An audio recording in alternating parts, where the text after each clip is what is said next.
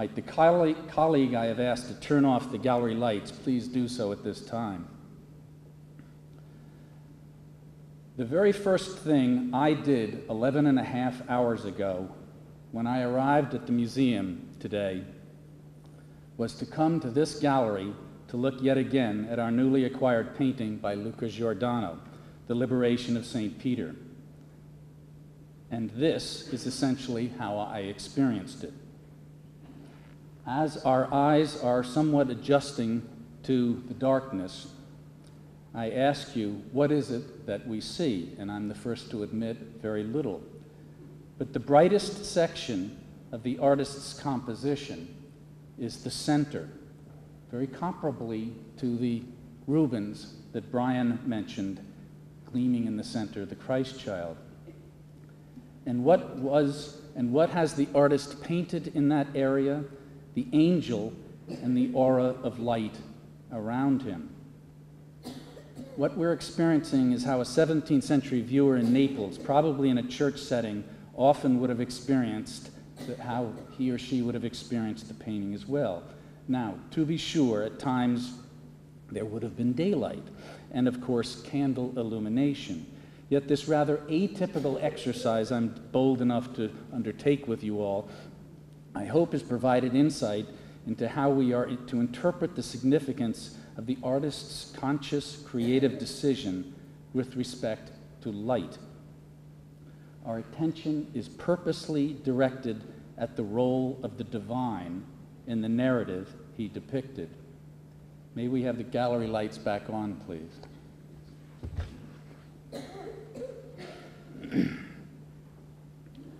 The textual source for the narrative depicted is told in the book of Acts, chapter 12, and Bishop Thomas shall be reading that to us later. I'll be paraphrasing it for you as I help you look at this picture. And I've just spoken about light. In the upper right of the picture, there's a lantern, but there's no light coming from it. The source of light within this painting, in a narrative described as happening at night, instead is as the Bible has it, light that shined in the prison, the radiance emanating from the resplendent and divine messenger. There are 10 figures in this composition, 4 at right, 2 in the center, and 4 at left,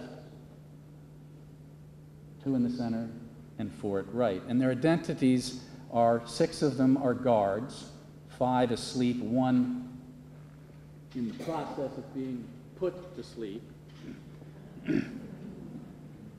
2 fellow prisoners in the upper right, chained and oblivious to what's going on, just as the guards are. And then the central figures, the angel and Peter. So that's the identity of the figures. But let's look at it formally, how the artist created his composition as well. There's a triangular group in the lower right, as there is in the lower center.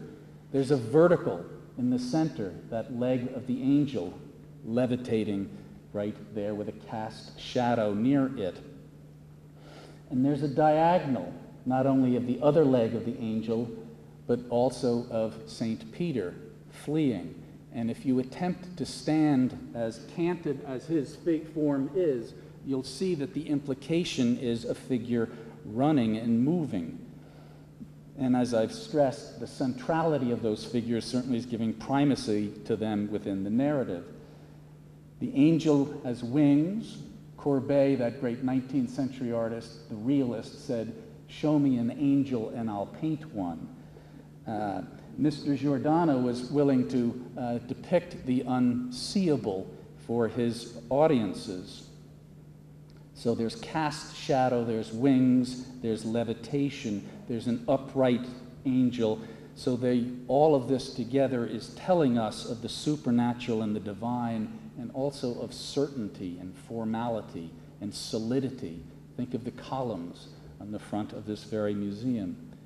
Peter, on the other hand, is earthbound. He's leaning forward, as I said. He's the mortal. in this confrontation of spiritual and mortal. The next passage that after this exact narrative that Bishop Thomas will read goes on to say, and he, Peter, went out and followed him, meaning the angel, and Peter wist not that it was true what the angel had done, meaning set him free. And so Peter here is bewildered but obedient. I had an undergraduate professor, a man named Frank Robinson, who spoke in class repeatedly of the language of hands. Look at the hands in this painting, as well as the other 16 paintings in this room. In fact, every other painting in this room, except perhaps this portrait, the hands are vital to understanding the narrative that the painters are depicting. The angel's hand is directing Peter, but it's also putting to sleep the guard in the upper left. Peter's hands in front of him are reflective of obedience and perhaps even reference, and not inconceivably even suggesting a cross, not dissimilar from the way two pieces of wood in the upper left of the Murillo Adoration of the Kings that I'm pointing at to your right may well allude to as well. The guard's hands in the foreground, let's take a look at the one at right, slumber to be sure. So hands are very important. Perhaps the best example in the entire museum is a gallery or two away, El Greco's The Agony in the Garden, where Christ, kneeling at the angel appearing to him holding the cup, has hands at different levels. The equivocation as he's struggling, the word agony actually meaning struggle. So within the Luca Giordano, I submit to you all, there's a juxtaposition of two manners, realism and idealism. A rugged realism in the foreground of those soldiers, muscular physiques, armor, weapons, garments, yet they're impotent in any ability to act. And then the angel, perhaps redolent of a painting Luca Giordano would have seen in the Vatican, and in a room that Raphael painted of this very subject. There's therefore a dichotomy of two styles. Giordano's rugged naturalism or realism and the ideal. And this is then suggesting the duality of the mortal and the spiritual. The artist of the evening, Luca Giordano, was born in Naples in 1634. His father was a painter with whom he presumably initially studied, and the father was also an art dealer. But the artist, Luca Giordano, then apprenticed in his native city with a Spaniard who was in Naples at the time, Naples being a Spanish territory at that moment in history, an artist named Giuseppe Ribera. And from this podium, if I take one step, two steps to my side, I'm looking at the Toledo Museum of Art's portrait of a musician to your right, hanging in there by Luca Giordano. If you can't see it presently, take this merely as an enticement to go look at it subsequently. And this contact with Giordano was his approach and experience of learning how to render tactile naturalism, his convincing realism. Take a look at the feet of the soldier in the foreground right. He doesn't have his sandals on. Those are dirty feet, people. We need to look closely and actually understand that the artist was looking very closely.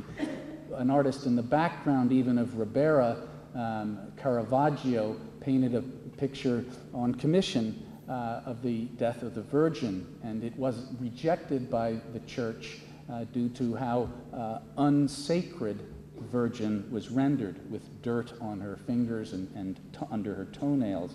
So I'm stressing the realism so as to allow an understanding how this picture in its 17th century context would have still been understood, and perhaps comparably to how we do today. Giordano was well traveled within Italy from his teenage years on. He'd been in Rome, Florence, Venice. He looked at the artists Raphael, I've alluded to, Titian, Veronese. We have a picture by Veronese in one of our galleries nearby. Tintoretto. He knew the work from Pietro da Cortona, a painting behind you all that I'm looking at right there. Matteo Preti, a painting to your left, Herod realizing the results of his actions in the beheading of John the Baptist.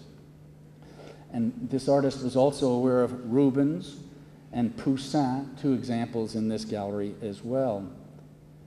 Luca Giordano was extremely prolific. His nickname was Luca fa presto, Luca works fast, or Luca the fast worker. He was very sought after in his own career.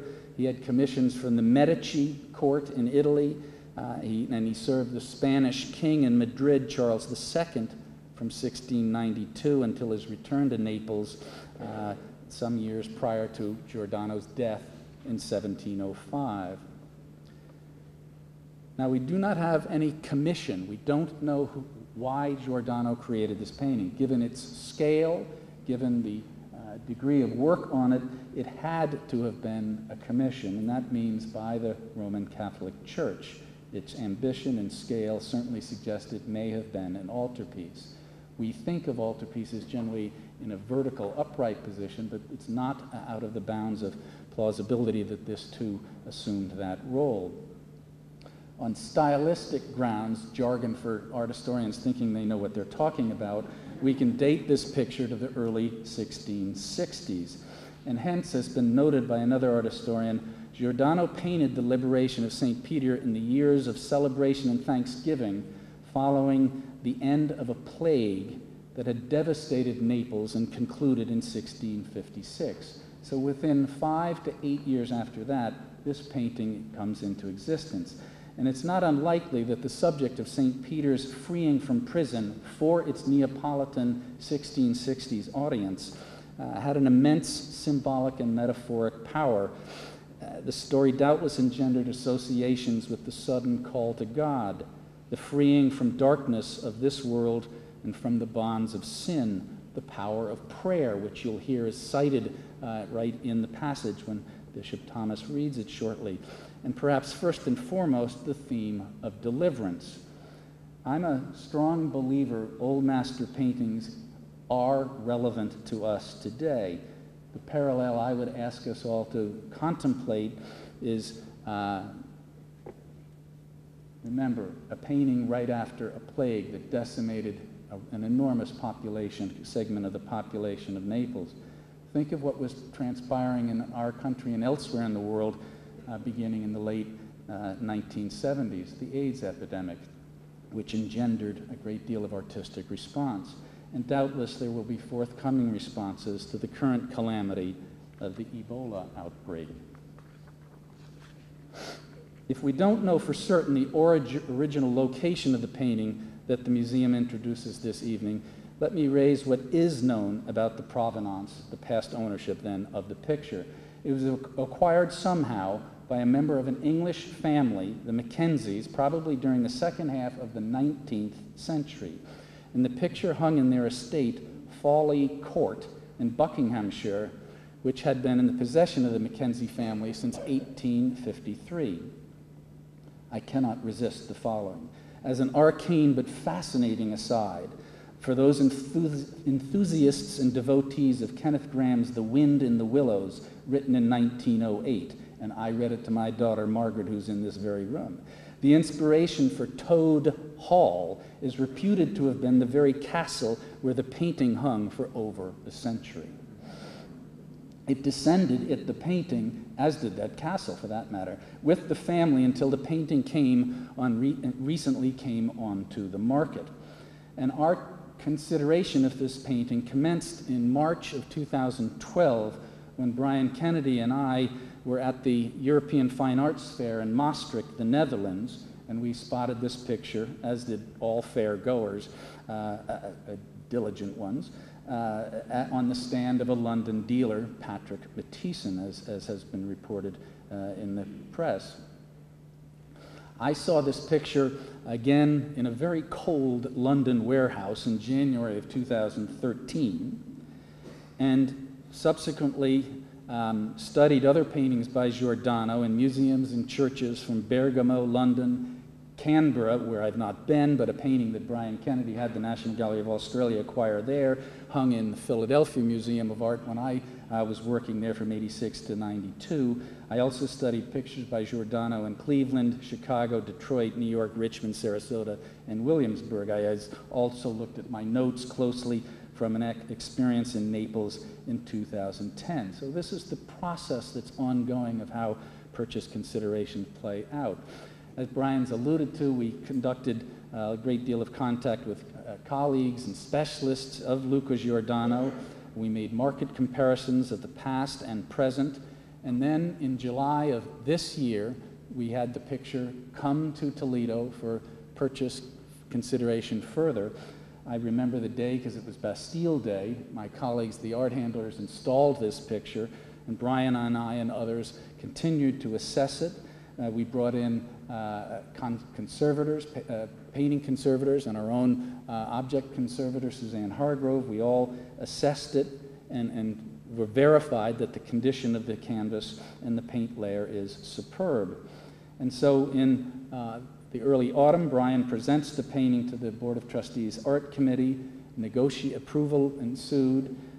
Then, often in a good cop, bad cop way, the director engages. I'm the good cop. Brian positions himself. Otherwise, it works. We communicated with the dealer and ended up with an agreed-upon negotiated situation, and the acquisition was Toledo's.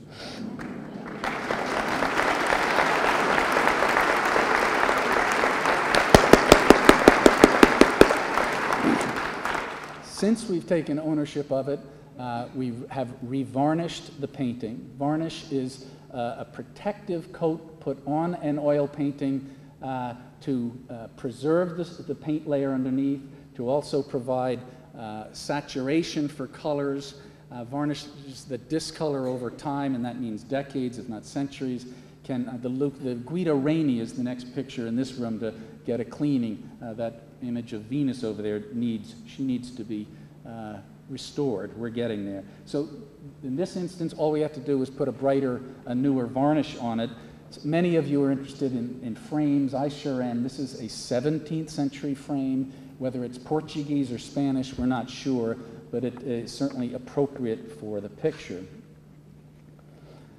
In conclusion, I was certain, my fellow Toledo curators who were of great assistance in this acquisition were certain, and the director was certain that this acquisition would be a superlative one. But we are all the more happy to bear witness to recent praise for it from professional colleagues. Brian's alluded to the visit earlier this week of the chairman of the painting department of the Metropolitan, Keith Christensen. He knew of the painting and was very happy to see it in this institution and loves it. Giuseppe Scavizzi, the author of the monograph, the Catalogue Raisonné of Luca Giordano, wrote just in the last week and a half, and I quote, because I'm very proud of this quote, "I am glad that the painting went to a public collection, and I'm particularly glad that it went to such an important institution as the Toledo Museum. It is, in my view, the best painting by Giordano in an American museum." The Tribune de l'Art, a French blog, writes of it as authentique chef d'oeuvre, an authentic masterpiece. Luca Giordano's The Liberation of St. Peter is a veritable cracker of a painting, as Brian likes to refer to it. Methinks the Toledo Museum of Art's visionary founder, Edward Drummond Libby, would be utterly proud of our new addition to the collection, a work that doubtless will be appreciated by our Toledo community. My thanks for your attention.